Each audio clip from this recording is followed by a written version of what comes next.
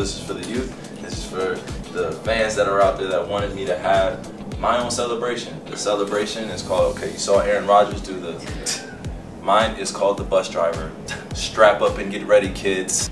Every time you see me put somebody on skates, put them in the back of the bus where the kids belong. Sit down, buckle up. That's it. Hi, Kai! You're so focused.